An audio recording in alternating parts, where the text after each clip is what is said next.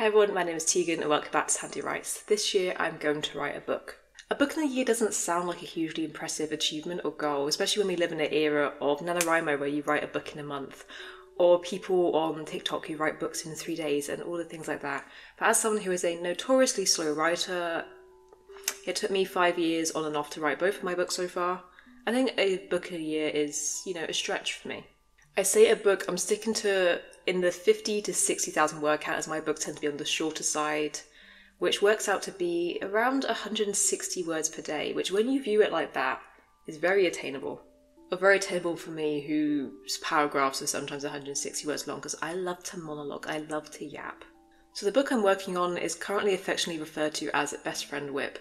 A version of it's been floating around since 2016, originally called Heart, which is about a blind boy and a deaf girl who meet in group therapy and basically are forced to become friends and not overcome the disabilities, but learn to navigate the disabilities in a way where they can work with each other. And I think this is definitely deeply inspired by The Fault in Our Stars, and I can't elaborate on it much further. Then, in around 2018, I want to say, I'd love to be able to put up my Movella's fanfiction writing account right now, but it's currently been taken over by AI, so I can't.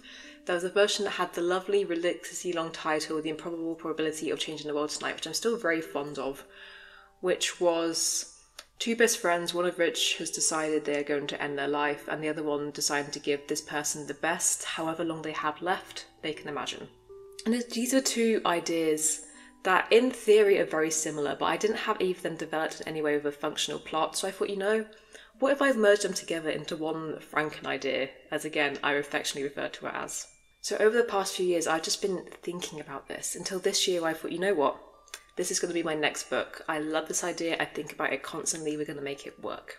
So I'd currently describe it as Alice Oseman, but in a radio silence solitaire kind of way, and John Green, but in a Turtles All the Way Down kind of way. This book is a queer young adult contemporary. It's going to be about the complexities of disabilities and discovering the wrong ways to be not okay, and how platonic soulmates can change your world overnight. Definitely emphasis on platonic soulmates. But yeah, it's going to be a book about asexuality and disability and mental illness, and how when you think your world is ending, that is not necessarily true. So in terms of writing progress, we're currently at the start of May, but I'm going to talk about the last 4 months and how that's been for me. So I thought, I'm not going to do monthly updates because what if I wuss out and decide I'm not going to write it? And then I did write it. So January through March was basically trying to merge these two ideas together. There's about a 10,000 words split on each one. It's probably more like 12 and 8 or something like that. So I had these 20,000 words I had to try and merge together and make work and choose what I wanted to work. So in January I did about 12,500 words. February was 4,000 and March was around 2,000. So I sat there at the end of March with 18,985 words, and I thought, there's something good here. It's where, as I was working through it, the actual form of the plot started brewing, and I could work on that outline, and the characters started to make sense. But it wasn't until April where I sat down and thought, as someone who I love to edit as I go, and for this project I thought, that's not going to work, so I'm going to start editing something, and then I'm going to get to something that I wrote 5 years ago, and it's not going to make sense. So I got to April, and I thought, I've written out all the words I have so far, I'm going to edit it in chunks. So I've set myself a goal of in April, August and December, I can go back and edit everything I've written so far. So in April, I added another 1,500 words, just sitting there editing, and this is why I really was able to craft the voice I wanted for the book. As up until this point, it was just getting ideas onto page.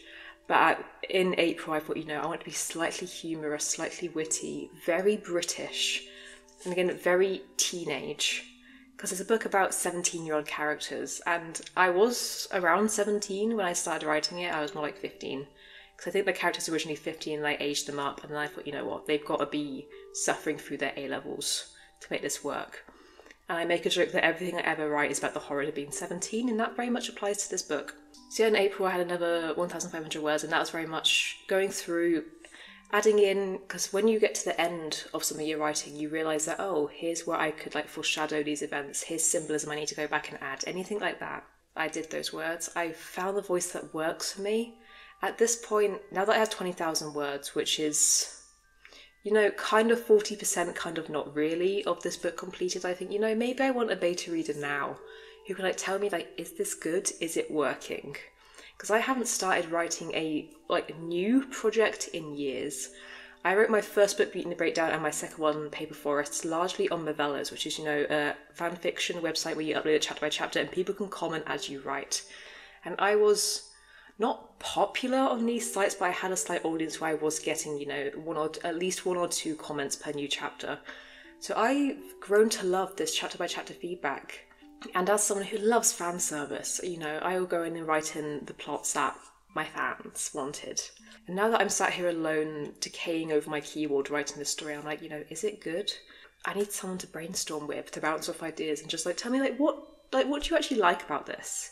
Because at the moment, I'm very much writing this book for myself. It's definitely the book that I needed when I was 17, and I want to know, does someone else like this?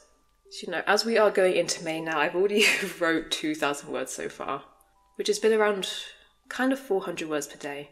But I'm going into the next chunk of pre-written stuff I had and then a few extra chapters I had, because when I was suffering through the first 20,000 words, there was a lot of new things I had to add in. Because I used to think that, chapter 5 and chapter 6 used to go next to each other. But as you know, I merged these ideas together. I realised that, there should be 3 chapters in between chapter 5 and 26. There's a project that I find challenging. I really love it. It makes my brain work properly. And I can't wait for this book to be done. Because I have a cover for this book. I've been thinking about it for so long that I've designed the cover. I know exactly what the interior is going to look like. And I think close to the time, I would love to make more videos about the process of making books for, indie authors, self-published authors. Because this will be an independently published book under my lovely fake publishing company, Little Oaks Independent Publishing.